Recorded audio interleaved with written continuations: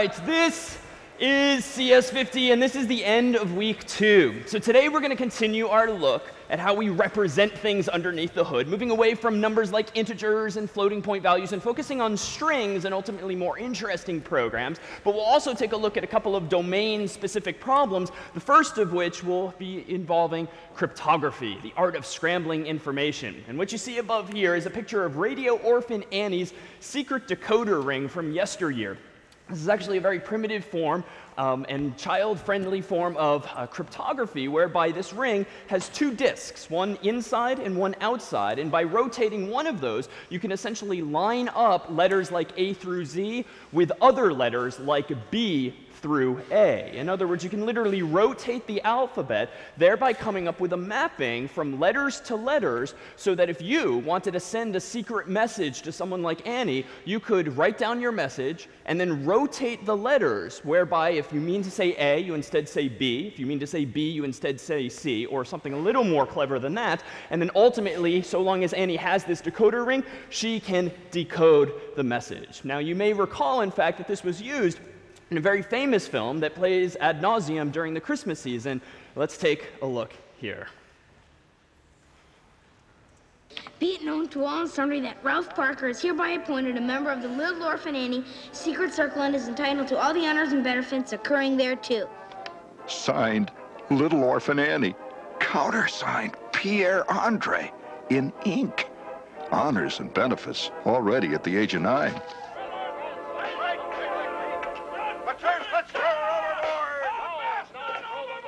Come on, let's get on with it. I don't need all that jazz about smugglers and pirates.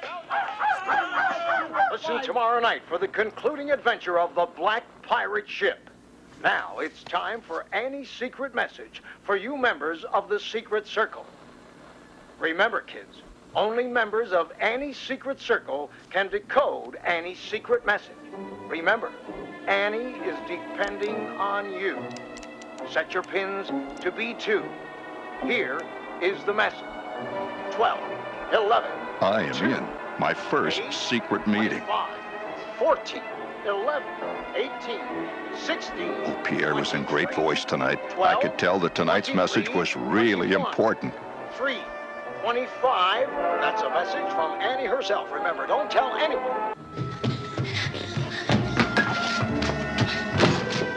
90 seconds later, I'm in the only room in the house where a boy of 9 could sit in privacy and decode.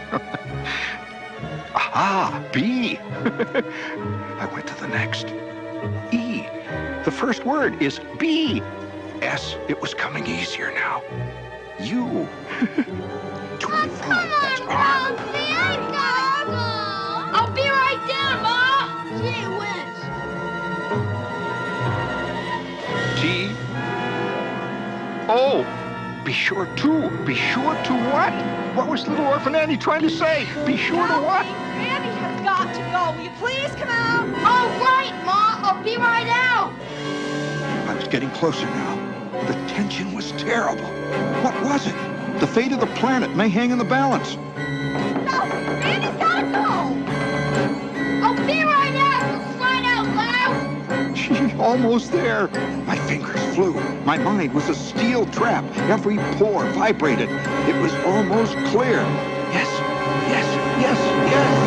Be sure to drink your Ovaltine. Ovaltine?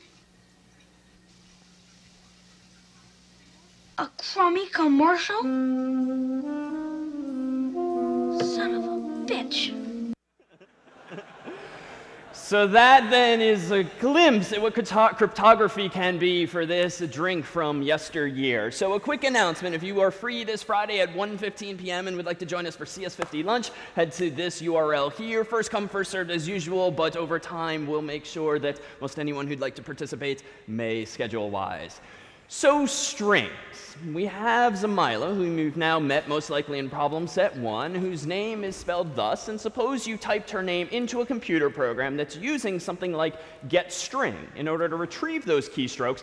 How do we go about representing a string, a word, a paragraph, or multiple letters like these here. We talked last time about integers and problems that arise with integer overflow, and floating point values and problems that arise with imprecision. With strings, we at least have a bit more flexibility, because strings just in the real world can be of pretty arbitrary length, pretty short, pretty long. But even then, we're going to find that computers can sometimes run out of memory and not even store a big enough string. But for now, let's start to visualize a string as something in these boxes here. So 6 such boxes, each of which represents a character, or char. So recall that char, C-H-A-R, is one of the built-in data types in C. And what's nice is that you can use that sort of as a building block, a puzzle piece, if you will, to form a larger type of data that we'll continue to call a string. Now, what's useful about thinking about things like strings in this way? Well, it turns out that we can actually leverage this structure to actually access individual characters in a pretty straightforward way. I'm going to go ahead and create a file called string0.c, but you can call it whatever you'd like. And on the course's website is already this example in advance, so you don't need to type everything out. And I'm going to go ahead and first do int main void. And within a few days, we'll start to tease apart what void is here, why it's int next to main, and so forth. But for now, let's continue to copy paste that. I'm going to declare a string called s, and I'm going to return from getString whatever the user types in. This is going to be a simple program, no instructions. I'm just going to blindly expect that the user knows what to do to keep it simple. And now I'm going to have a for loop. And inside of my for loop, I'm going to have int I gets 0. And I is, again, just a convention, an index variable for counting, but I could call this whatever I want. I'm going to do I is less than, well, Zamila's name is 6 letters long, so I'm going to hard code that there for now. And then I plus plus. And now inside of these curly braces, I'm going to do printf, and I want to print one character at a time. So I'm going to use %c for perhaps the first time. And then I want to print each character on its own line. So I'm going to put a little \n there, close quote. And now I want to do something here. I want to print out the specific letter in the string s as I'm iterating from 0 on up to 6. In other words, I want to print the ith character of s. Now, how can I do this? Well, much like the boxes in this representation here kind of conjure up the notion of boxing letters in, you can similarly do that syntactically in C by simply specifying I want to print out s's ith character using the square brackets on your computer's keyboard that on a US keyboard are generally above your return key. So this isn't quite right yet, as you may have noticed, but I'm going to kind of blindly forge ahead here, and I'm going to do make string 0. But before I do this, let's see if we can't anticipate some common mistakes. Is this going to compile? So no, I'm missing a whole bunch of things. Libraries, I heard. So which header files might I want to add here? Yeah? Excellent. So I need standard I/O for what purpose do I want standard I/O? For printf. So include standard IO.h, and you also propose that I include the CS50 library for what reason? To have string. So we'll see what CS50's library is doing to create this notion of a string, but for now you can just think of it as an actual data type. So that seems to be a little cleaned up, and now I'm going to go ahead and indeed do make string 0. Compiled, so that's good. So /string 0. Let me zoom in so we can see more closely what's happening. Enter. Z-A-M-Y-A-Y-L-A, enter. And we've printed out Zamila's name. So that's pretty good. So now let's go ahead and run this program again and type out Davin's full name. Surprise, surprise. Enter. We have not printed Davin's full first name correctly. Now this should be obvious in retrospect because of what sort of stupid design decision? Yeah, I hard-coded the 6 inside of my for loop. Now, I did that only because I knew Zamila's name was going to be 6 letters, but surely this isn't a general solution. So it turns out we can dynamically figure out the length of a string by calling a function called strlen. Again, deliberately, succinctly named just to make it more convenient to type, but that's synonymous with getting the length of a string. I'm going to go back into my terminal window and rerun the compiler. But it's yelling at me, implicitly declaring library function strlen with type unsigned and I'm lost completely. So especially as your eyes start to glaze over with error messages like this, focus honestly on the first few words. We know the problem is in line 8, as indicated here, and it's in string0.c, implicitly declaring library function strlen. So that is generally going to be a pattern of error messages, implicitly declaring something. So in short, what have I seemed to have done with respect to line 8 here? What might the solution be, even if you've never used strlen yourself? Yeah. part of a different library. So it is declared, so to speak. It is mentioned in some file other than standard.io.h and CS50.h. Now, where is it defined? To be honest, you either have to just know this off the top of your head, or you Google this and find out, or know this. I've opened up in the CS50 appliance the terminal program, which is just the big full-screen version of what's in the bottom of gedit's window. And it turns out that there's a similarly succinct command called man for manual, where if you type in the name of a function and hit enter, you'll get back fairly arcane documentation. It's just text that generally looks a little something like this. It's a little overwhelming at first glance, but frankly, I'm going to let my eyes glaze over and only focus on the part I care about for the moment, which is this, which looks structurally like something I'm familiar with. Indeed, the man page, so to speak, will tell you in what header file a function like Sterling is defined. So I'm going to go back now to gedit, and I'm going to go ahead and add in here sharp include string.h and save the file. I'm going to clear the screen with Control L, if you've been wondering, and I'm going to rerun make string 0, compiles this time, /string0, Zamila, that seemed to work. Let me go ahead and rerun it with Davenport, enter, and that too seemed to work. So we can do a little better than this, though. We can start to tidy things up just a little bit, and I'm going to actually introduce one other thing now. I'm going to go ahead and save this in a different file. And I'm going to call this file string1.c, just to be consistent with the code you'll be able to find online. And let's focus in on exactly the same code. It turns out that I've been kind of taking for granted the fact that my laptop, and in turn, the CS50 appliance, has a lot of memory, a lot of RAM, a lot of bytes of space in which I can store strings. But the reality is, if I typed long enough and enough keystrokes, I could, in theory, type in more characters than my computer physically has memory for. And this is problematic. Much like an int can only count so high, in theory, you can only cram so many characters into your computer's RAM, or random access memory. So I had better anticipate this problem, even though it might be a rare corner case, so to speak. Doesn't happen that often, could happen. And if it happens, and I don't anticipate it and program for it, my program could do who knows what. Freeze, hang, reboot, whatever. Something unanticipated might happen. So what I'm going to do now, henceforth really, is before I ever blindly use a variable like s that has been assigned the return value of some other function like getString, I'm going to make sure that its value is valid. So I know, only from having read CS50's documentation for getString, which ultimately we'll point you at, that getString returns a special symbol called null, N-U-L-L, in all caps, if something goes wrong. So normally it returns a string, but otherwise if it returns N-U-L-L, we'll eventually see what that really means, that just means something bad happened. Now this means, much like in Scratch, I can check a condition here and see if s does not equal null. So if you've not seen it before, this just means does not equal. So it's the opposite of equal equals, which recall is different from single equals, which is assignment. So if s does not equal null, only then do I want to execute these lines of code. So in other words, before I dive in blindly and start iterating over s and treating it as though it is a sequence of characters, I'm going to first check, wait a minute, is s definitely not equal to this special value null? Because if it is, bad things can happen. And for now, assume that bad things happening means your program crashes, and you can't necessarily recover. So frankly, it looks uglier. It's kind of confusing now to glance at, but this will become more familiar before long. But I'm going to propose now one other improvement. That's an improvement to correctness. My program is now more correct because in the rare case that not enough memory exists, I will handle it, and I'll just do nothing. I at least won't crash. But let's do a final version here in a file called string2.c. I'm going to paste that same code for just a moment, and I'm going to highlight this line 11 here for just a moment. Now, the reality is that smart compilers like Clang could fix this for us behind the scenes without our ever knowing, but let's think about this fundamentally as a problematic design.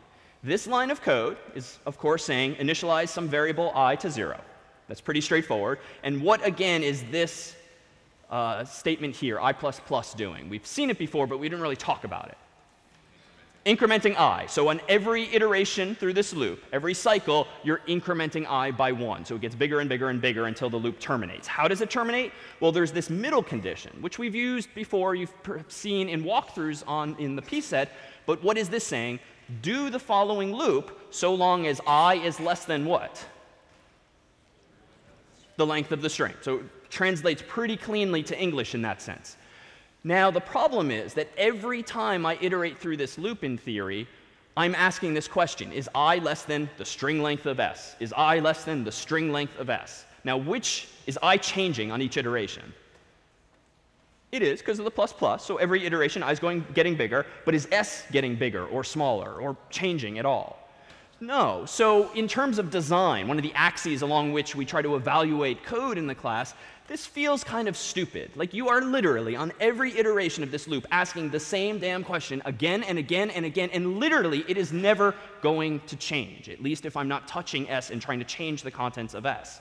So I can do a little better than this. And what I'm going to do is not declare just one variable I, but a second variable. I'll arbitrarily, but conventionally call it n, assign n equal to the string length of s. And then over here, I'm going to do a clever little optimization, so to speak, that at the end of the day is no more correct or no less correct than before, but it's a better design in the fact that I'm using less time, fewer CPU cycles, so to speak, to answer the same question, but just once. So any questions on that general principle of improving, say, a program's efficiency? Yeah? Good question. So why do we put the plus plus on the end of the I instead of the beginning of the I? In this case, it has no functional impact. And in general, I tend to use the postfix operator so that it's a little more clear as to when the operation is happening. For those unfamiliar, there is another statement whereby you could do plus plus I. These are functionally equivalent in this case because there's nothing else around that incrementation. But you can come up with cases in lines of code in which that makes a difference. So generally, we don't even talk about this one because, frankly, it makes your code sexier and sort of slicker and more fewer characters. But the reality is it's a lot harder, I think, even for me to wrap my mind around it sometimes. It's the order of operations. So as an aside, if you really don't like this, even though this is kind of sexy looking, you can also do I plus equals 1, which is the uglier version of the same idea for postfix incrementation. I say this, and you should make fun of it, but you will come to see code as something beautiful before long. Right? OK, yeah. Question in the middle?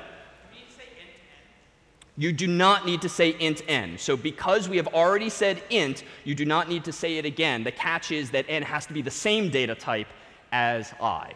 So that's just a convenience here. Yeah?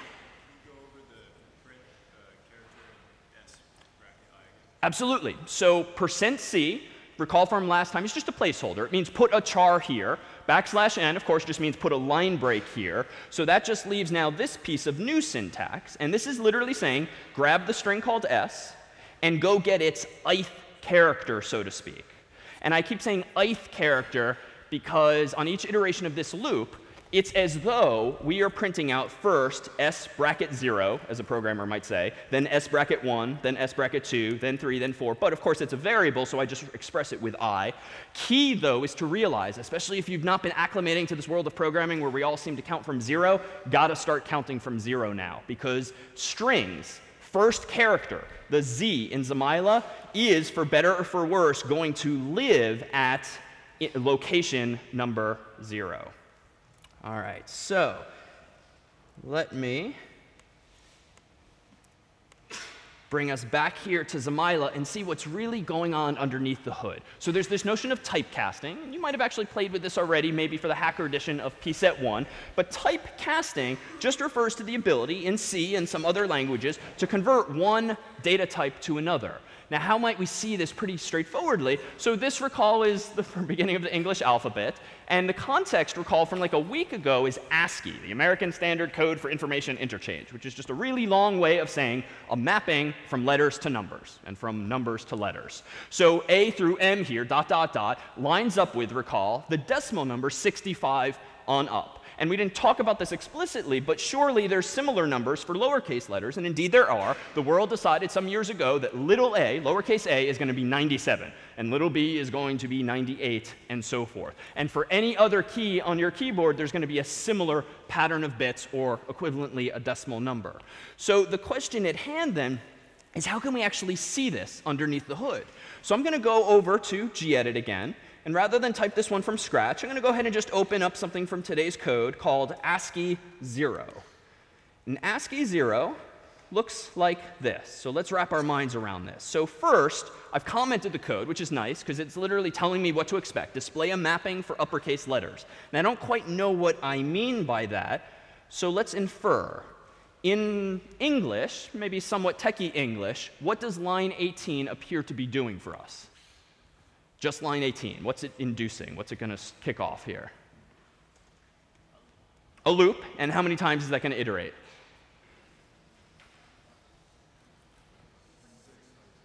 Not 6 times. 26 times. Yeah, sorry, 26 times. Why? Well, it's a little weird, but I've started counting from 65, which is weird but not wrong. It's not bad per se. And I'm doing that only because for this example, I'm kind of anticipating that capital A was 65. Now, this is not the most elegant way to do this, to kind of hard code esoteric values that no one is ever expected to remember. But for now, notice that I'm doing this up through 65 plus 26, because apparently I don't even want to do the arithmetic in my head, so I'll let the compiler do it. But then on each loop, in each iteration of the loop, I'm incrementing I. So now this looks a little cryptic, but we should have the basic building blocks with which to understand this. %c is just a placeholder for a char. %i is a placeholder for an int. And it turns out that by using this new syntax, this parenthetical, so to speak, so a data type inside of parentheses, I can force the compiler to treat I not as an integer, but as a char, thereby showing me the character equivalent of that number. Now, down here, this code is pretty much identical. I just wanted to make super explicit the fact that I'm starting at 97, which is lowercase a, on up through 26 more letters. And I'm doing, again, casting I, so to speak, or typecasting I, so to speak, from an int to a char. So the end result is going to be, frankly, information we already know. I'm going to make ASCII 0.c. Notice you probably made that mistake as I just did accidentally. Make ASCII 0. Now I'm going to do /ASCII 0. I'll zoom in. And unfortunately, it's going to scroll off the screen. But we see an entire chart where A maps to 97, B maps to 98. And if we scroll up further, A, of course, maps to 65. So this is only to say that what we've been preaching, there is this equivalence, is in fact the case in reality.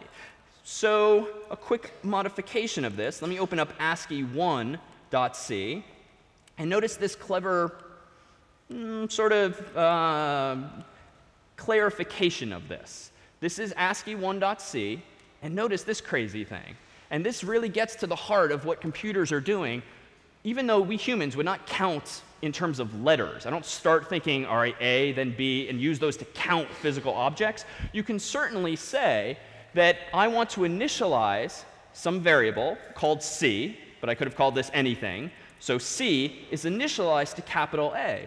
Because at the end of the day, the computer doesn't care what you're storing. It only cares how you want to present that information. How do you want the computer to interpret that pattern of bits? So this is not something I would generally recommend doing. It's really just an example to convey that you can absolutely initialize an integer to a char, because underneath the hood of a char, of course, is just a number from 0 through 255, so you can certainly put it inside of an int.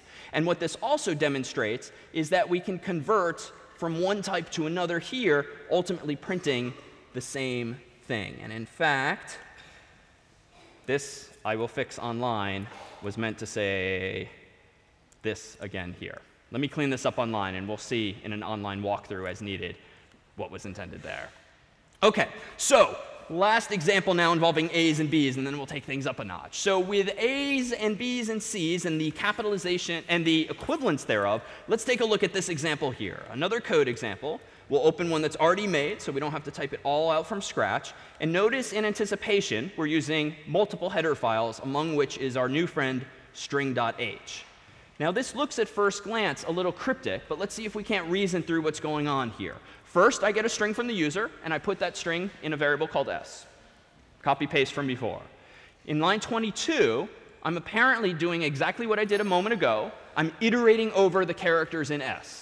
And the new tricks here are using string length, the minor optimization of storing the string length in n rather than calling Sterling again and again and again, and just checking that I is less than n. Now here, things get a little interesting, but it's just an application of this same new idea. What in English does s bracket I represent?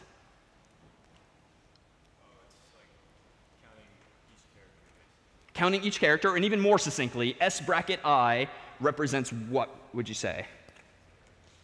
Not to put you on the spot here. So if the string is Zamila, which starts, good.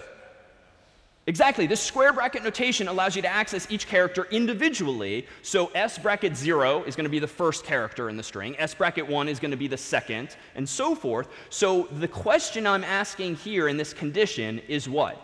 Is the ith character of s greater than or equal to lowercase a?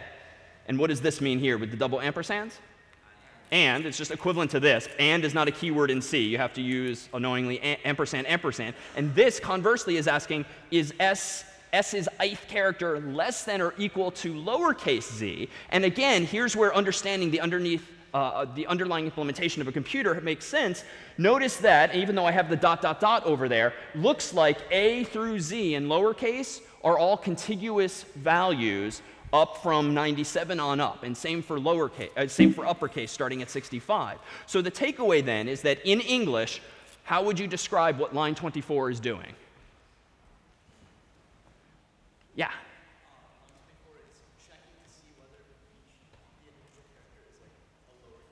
It's checking whether each character is a lowercase letter. So even more succinctly, is the ith character of s lowercase?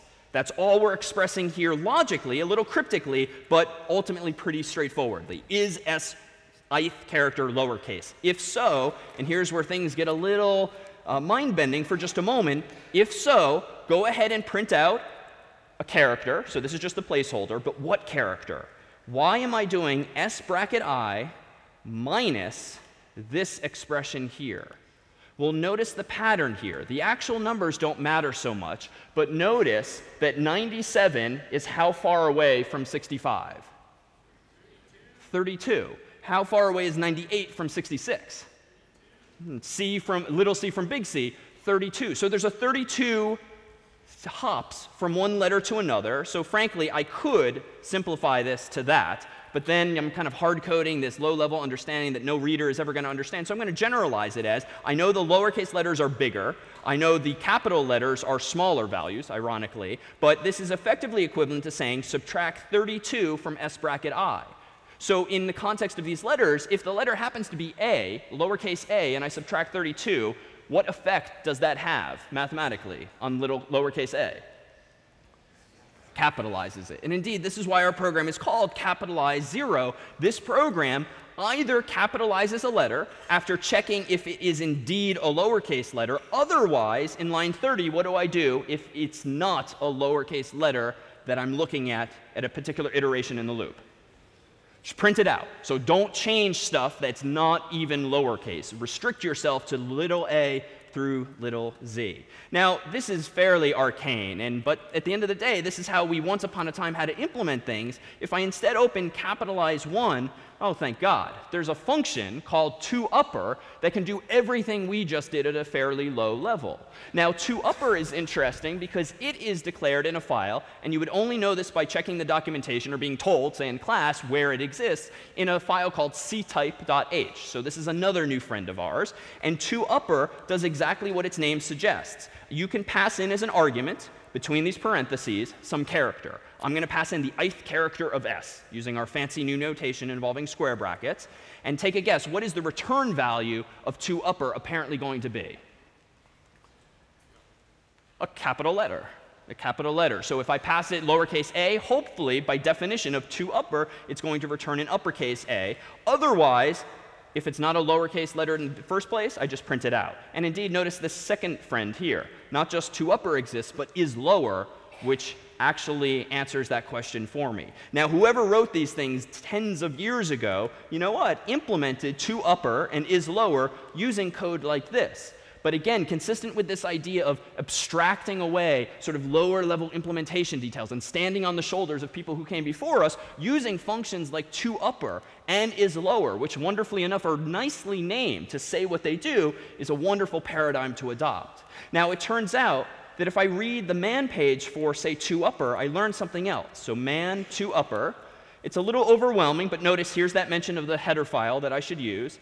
As an aside, because this is misleading, the function uses ints instead of chars for reasons of error checking, but we'll perhaps come back to that in the future.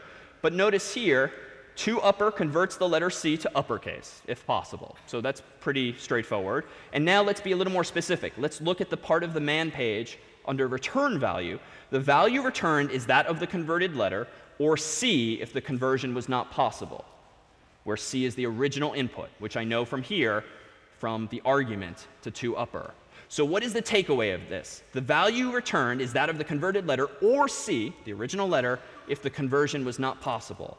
What improvement can I therefore make to my code's design? Yeah.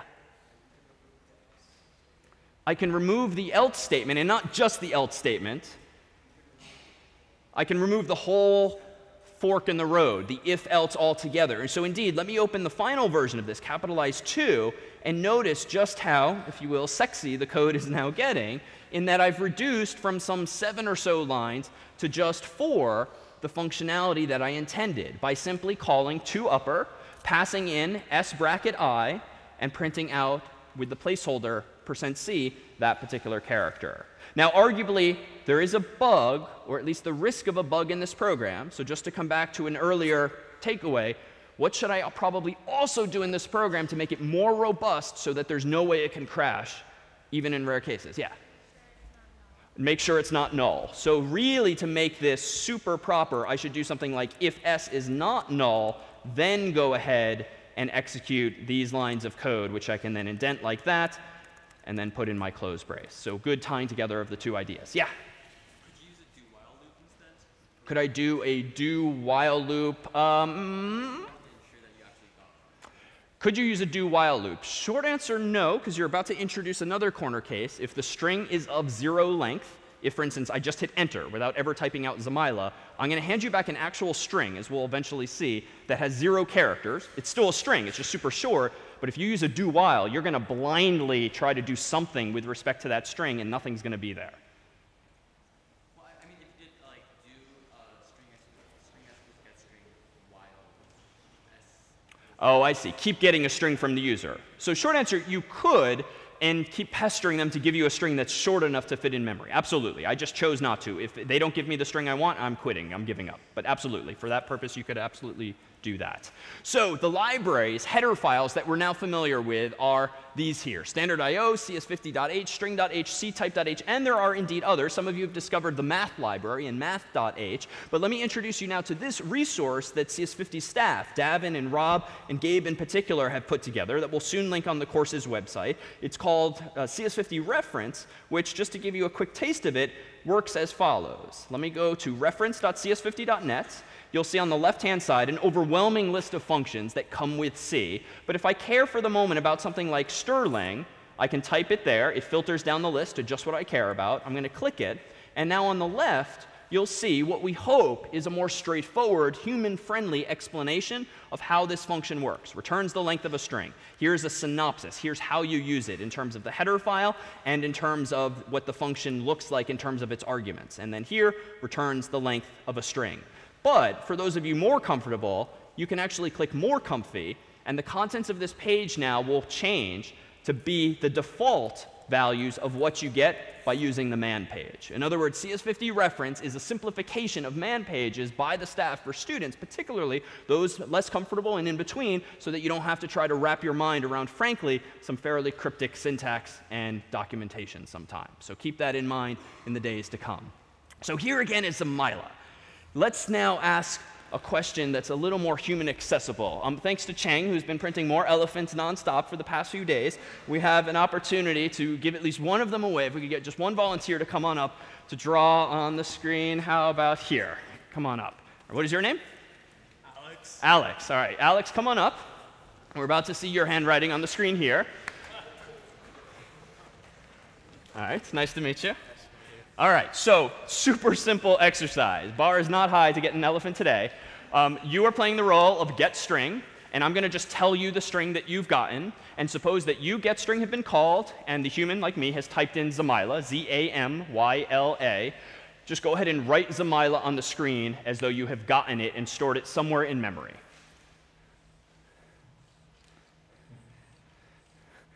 Leaving room for what will be several other words. That's OK. Keep going. OK, good.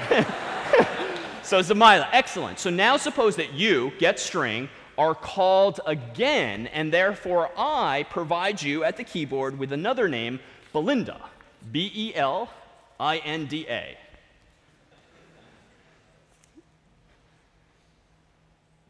All right, and now the next time getString is called, I type in something like Gabe, G-A-B-E. You're really taking to heart random access memory, which just drawing everything completely randomly. OK, so. Sorry, my handwriting's bad. No, that's OK. And how about Rob, R-O-B? OK, good. So I didn't anticipate you would kind of lay things out in this way, but we can make this work. So how did you go about laying out these chars in memory? In other words, if we think of this rectangular black screen as representing a computer's RAM or memory, and recall that RAM is just a whole bunch of bytes, and bytes are a whole bunch of bits, and bits are somehow implemented generally with some form of electricity and hardware. So that's sort of the layering we've talked about and can now take for granted. How did you go about deciding where to write Rob versus Gabe versus Belinda versus Zamila?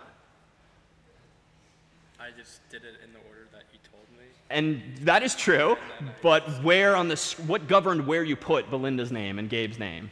Nothing. Okay, so that works. That's fine. So computers are a little more orderly than that. And so when we implement, stay there for just a moment, when we actually implement something like getString in a computer, Zamila might be laid out pretty much like you did on the screen there. And what is key to notice here, what Alex did, is there is kind of a demarcation among each of these words, right? You didn't write Z-A-M-Y-L-A-B-E-L-I-N-D-A-G-A-B. In other words, there's some kind of demarcation, which seems to be a sort of random spacing between these various words. But that's good, because we humans can now visualize that these are 4 different strings. It's not just one sequence of lots of characters. So a computer then, meanwhile, might take a string like Zamila, put each of those letters inside of a byte of memory. But that memory is much bigger, of course, than 6 characters. There's a whole bunch of RAM. And so henceforth, this grid of boxes is going to represent what Alex just did here on the screen. And now, Alex, we can offer you a blue or an orange elephant from Cheng.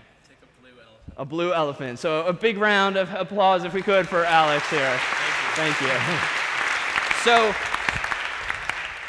the takeaway is that even though the pattern kind of changed over time here on the board, there was this demarcation among the various strings that Alex got for us. Now, computers, frankly, could do the same thing. They could kind of plop strings anywhere in RAM, up here, over here, down here, down here. They could do exactly that. But of course, that's probably not the best planning, right? If I kept asking Alex to get names, probably he'd put some more down here, maybe up here, over here, eventually like over here.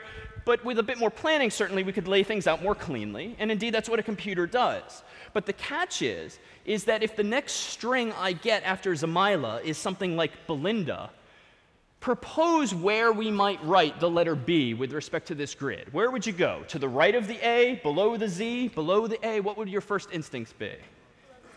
So below the Z. And that's pretty straightforward, right? It's kind of neat. It's what we do on a keyboard when we hit Enter, or an email when making a bulleted list of things. But the reality is that computers try to be more efficient and cram certainly as much data into RAM as possible so that you don't waste any bytes, so that you don't waste any screen real estate. And the problem, though, is that if we literally put the letter B after A, how are we going to know where Zamila's name ends and Belinda's name begins? So you humans just proposed, well, hit the Enter key, essentially. Put it down below. Or even as Alex did, just start writing the next name below the previous one, and below that one, and then below that one. That's a visual cue. Computers have another visual cue, but it's a little more succinct. It's this funky character. \0, which is perhaps reminiscent of \n and so forth now, these special escape sequences. \0 is the way of representing 8 0 bits in a row. 0, 0, 0, 0, 0, 0, 0, 0. The way you express that is not to hit the number 0 on your keyboard, because in fact, that is an ASCII char. Looks like a number, but is actually a decimal number that represents this circular glyph, this circular typeface. Meanwhile, \0 means literally put 8 0 bytes here for me. So this is somewhat arbitrary. We could have used any pattern of bits, but the world decided some years ago that to represent the end of a string in memory, just put a whole bunch of zeros, because we can detect that. Now, that means that no letter of the alphabet can be represented with zeros, but that's OK. We've already seen that we're using 65 on up and 97 on up. We didn't get anywhere close to all zeros. Yeah, no, just casual.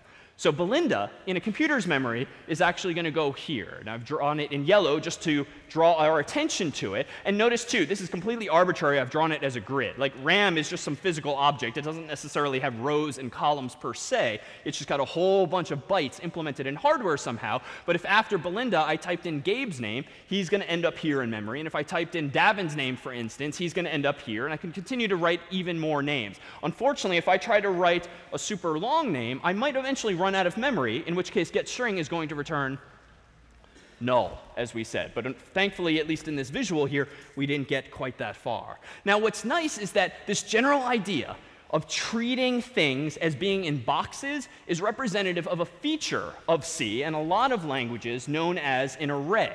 An array is another type of data. It's a data structure, if you will. Structure in the sense of it really kind of looking like a box, at least in your mind's eye. An array is a contiguous sequence of identical data types, back to back to back to back. So a string, in other words, is an array of chars, an array of characters. But it turns out you can have arrays of bunches of things. In fact, we can put even numbers in an array. So the form in which we're going to start declaring this data structure known as an array is also going to use square brackets. But these square brackets are going to have different meaning in this context. And let's see it as follows. Suppose that I opened up a new file here, and I saved this as ages.c. And I'll save this in my folder here. And now I'm going to go ahead and start typing something like include CS50.h, include standard io.h, int main void. And then inside of here, I want to first have an int called age. And I'm going to use that to get an int from the user for his or her age. But this program is meant to be used by multiple people for whatever context. I've got a line of people. All of them have to type in their age for maybe some, I don't know, competition or event that they've arrived for. So the next person, I need another variable. Because if I just do age gets getInt, that's going to clobber or overwrite the previous person's age. So that's no good. So my first instinct might be, oh, all right, if I want to get multiple people's ages, let's do like this is called this age1, int age2 gets int, int age3 gets getInt. And now I'm going to use some pseudocode here, do something with those numbers. We'll leave for another day like what we're doing there, because we only care for the moment about age1, age2, age3. Unfortunately, once I compile this program and put it in front of actual users, what's the fundamentally poor design decision I seem to have made? Yeah? Yeah, I haven't even tried to figure out how many ages do you actually care about. If I have fewer than 3 people here, and therefore fewer than 3 ages, I'm still blindly expecting 3. God forbid 4 people show up, my program just won't even support them. And so this, long story short, is not a good habit, right? I was essentially copying and pasting code and just tweaking the variable names. And my God, if you had not 3 ages, but 10 or 100 or even 6,500 undergraduates, for instance, like this is not going to be particularly elegant code or sustainable. You're going to have to rewrite the program every time your number of people changes. So thankfully, in our actual ages.c file for today, we have a more clever solution. First, I'm going to borrow the construct we've used a few times, this do-while loop, in order to get the number of people in the room. I'm just going to pester the user again and again until he or she gives me a value of n that's a positive integer. I could have used last time's getPositiveInt, but we don't have that for real, so I went ahead and re-implemented this idea. Now down here, this is the new trick. In line 27, as the comment in line 26 suggests, declare an array in which to store everyone's age. So if you want to get not one int, not 2 ints, but a whole bunch of ints, specifically n integers, where n might be 3, might be 100, might be 1,000, the syntax, quite simply, is to say, what data type do you want? What do you want to call that chunk of memory? What do you want to call the grid that looks like this pictorially? And in brackets here, you say how big you want the array to be. And so earlier when I said the syntax is a little different here, we're still using square brackets. But when I'm declaring an array, the number inside of those square brackets means how big do you want the array to be. By contrast, when we were using s bracket I a moment ago, s, a string, is indeed an array of chars. But when you're not declaring a variable, as with this keyword here, you're simply getting a specific index a specific element from that array. Once we know that, the rest of this is straightforward. If new, I'm first going to print out what's the age of person number I, where I just say person number 1, person number 2, person number 3. And I'm just doing arithmetic so that, like normal people, we count from 1 for this program and not from 0. Then I call getInt, but I store the answer in ages bracket I, which is the ith age in the array. So whereas last time we were treating these boxes as chars for Zamila's name and others, now these boxes represent 32 bits, or 4 bytes, in which we can store an int, an int, an int, an int, all of which, again, are the same data type. Now I do something silly like time passes, just to justify writing this program. And then down here, I again iterate over the array, saying a year from now, person number 1 will be something years old. And to figure out that math, I mean, this is not very complicated arithmetic, I just add 1 to their age. Just to demonstrate again this, just as I can index into a string s, so can I index into an array of ages like that there. So where is this going to be taking us? So we will see ultimately a few things in the days to come.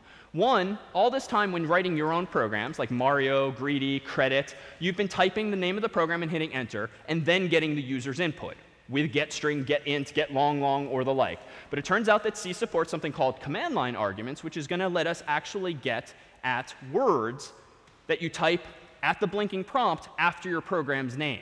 So in the days to come, you might type something like Caesar or /Caesar number 13 thereafter. And we'll see how that works. Because indeed, in problem set 2, we're going to introduce you to a little something reminiscent of Ralphie's challenge earlier of cryptography, the art of scrambling information. This, in fact, is very reminiscent of what Ralphie did. This is an example of an encryption algorithm called ROT13, R-O-T-13, which simply means rotate the letters in the alphabet 13 places. And if you do that, you'll see now what is perhaps a familiar phrase. But the way we're going to use this ultimately is more generally. In pset 2, in the standard edition, you'll implement a couple of ciphers, one called Caesar, one called Visionaire. Both of them are rotational ciphers in that somehow you turn one letter into a different letter. In Caesar, super simple. You add 1, you add 13, or some number up to 26.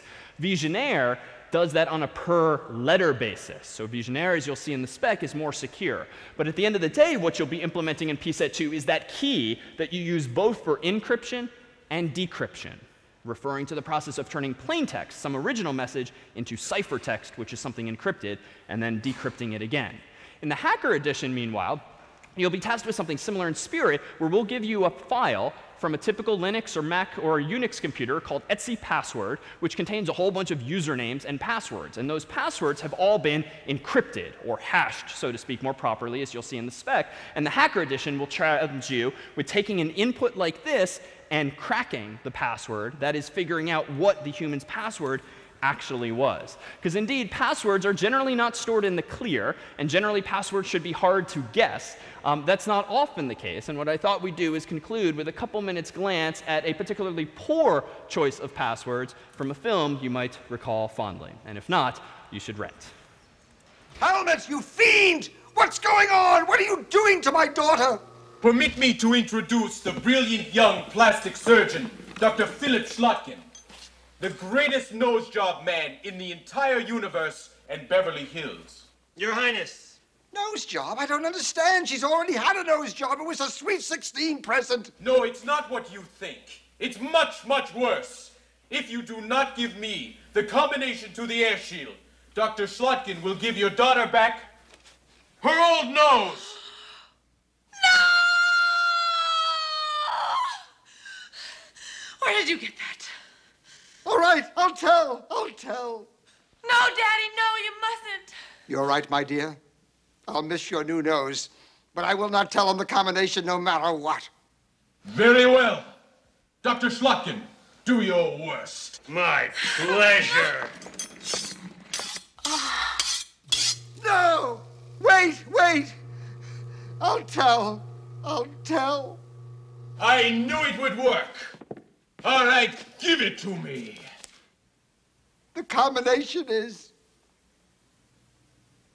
1, 2, 3, 4,